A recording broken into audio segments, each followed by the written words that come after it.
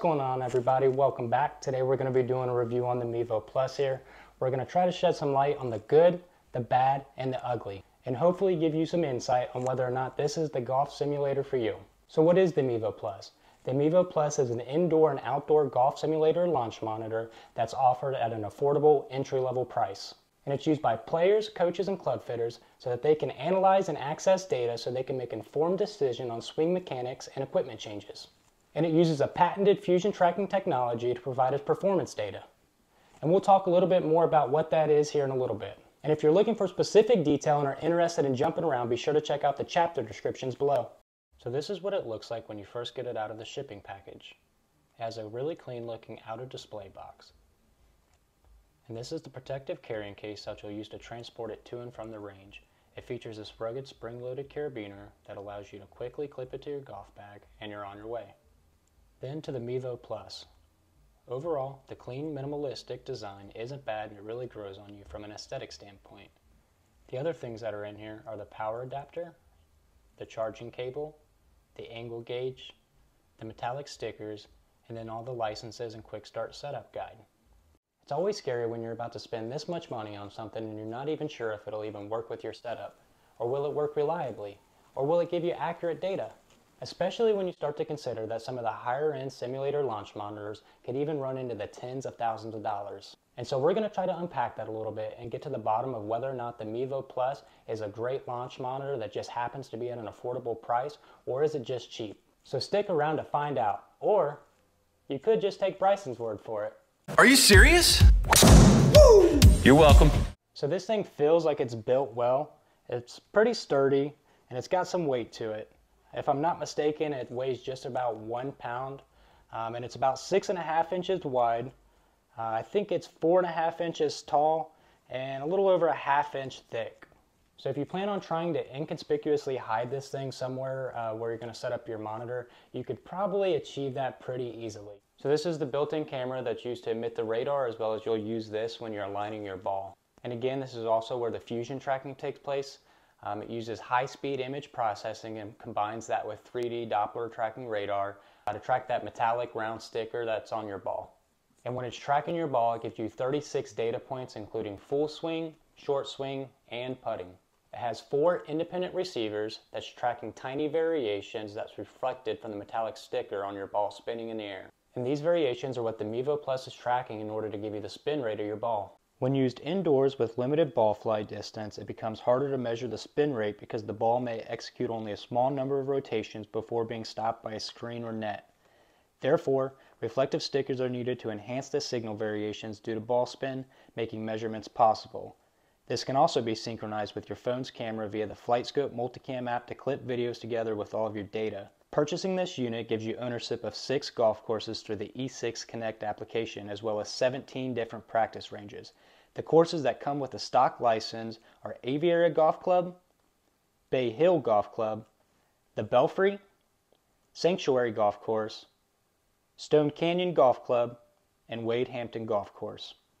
So moving on to the setup. Depending on where you're going to be using the Mevo Plus, whether that's indoors or outdoors, there's going to be different distances that you'll need to place the unit at. If you're taking it outside of the range, there needs to be 7 to 9 feet from the sensor to where your ball is with unrestricted ball flight. For normal indoor setup, you need 7 to 9 feet from sensor to tee and a minimum of 13 feet of ball flight. The setup option that I'm using is the short indoor mode, which requires 7 feet from sensor to tee and at least 8 feet from your ball to the impact screen. You're going to want to use the included angle gauge to set your tilt angle to 12 degrees and your roll angle to between 0.1 degrees and negative 0.1 degrees, so a level surface is crucial. There are some aftermarket devices you can purchase for relatively cheap, like this one here, that'll make setting up your roll and tilt angles a lot easier, as well as protect it from accidental impacts.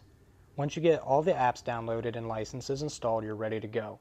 When placing your ball either on a tee or on the ground, you want to make sure that you have the side with the metallic sticker facing away from the Mevo Plus towards the screen. Another option you can use in place of the metallic stickers are RCT balls. Most launch monitors can read these. These normally run on the more expensive side. For reference, a set of Pro V1 RCT balls will cost you around $65. Now you're ready to start hitting. It works pretty reliably, picking up almost all my shots.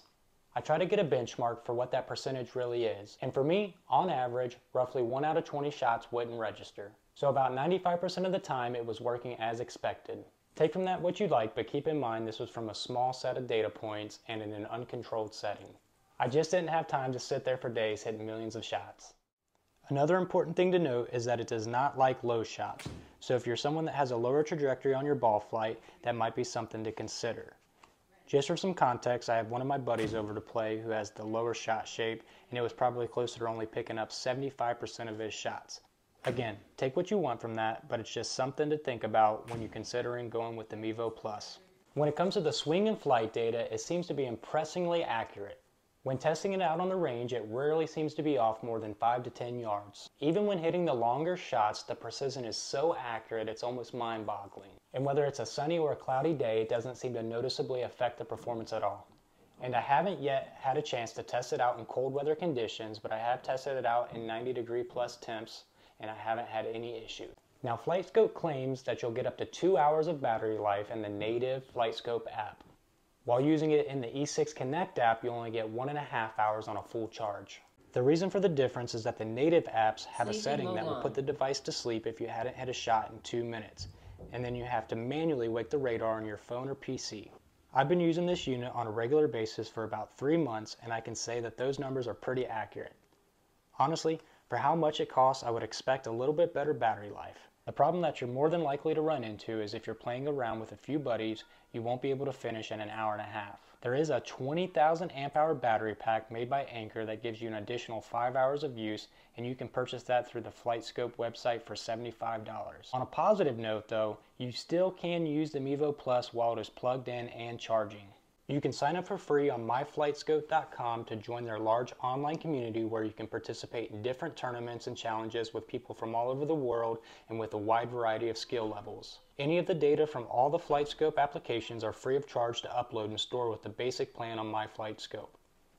If you choose to go with one of the paid memberships, you can upload and store videos from your sessions. These packages range from $12 a year all the way up to $600 a year.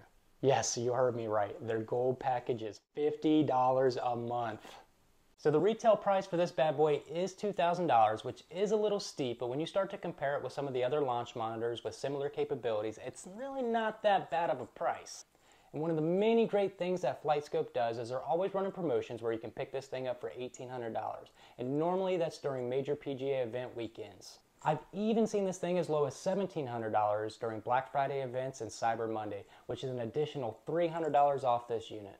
And Flightscope does offer a 30-day money-back guarantee if you're not satisfied with the product after getting a chance to test it out for yourself. Additionally, if 36 data parameters isn't enough for you, you can always add the Pro package for an additional $1,000, which gives you access to an additional 14 data parameters. But I mean really, $1,000 for additional 14 data parameters? It's really not worth it in my opinion, but hey, if you're looking to go all in, it might be something worth looking into. So the big question that we asked at the beginning of the video was whether or not the Mevo Plus was a great launch monitor that just happened to be offered at an affordable price, or was it just another cheap product being pushed out to market? I mean, sure, there are some things that I wish the Mevo Plus would do better. For example, giving us the longer battery life, or picking up those lower trajectory shots on a more regular basis. But honestly, those are some of the downfalls that I would expect out of a launch monitor that comes in at this price point. And remember, cheap is defined by removing valuable characteristics at the expense of the user experience. And I just really don't think that that describes the Mevo Plus. I really do believe that all of its great characteristics outweighs any of the negative. And so with all that being said, hopefully you now know enough to make an informed decision on whether or not the Mevo Plus is the launch monitor for you. And if the answer is yes, be sure to use one of the affiliate links below to pick one up for yourself. If you enjoyed this review and you thought it was informational, be sure to like the video and subscribe to the channel. If there's anything you'd like to see me do a review on in the future, be sure to leave a comment and let me know. See ya!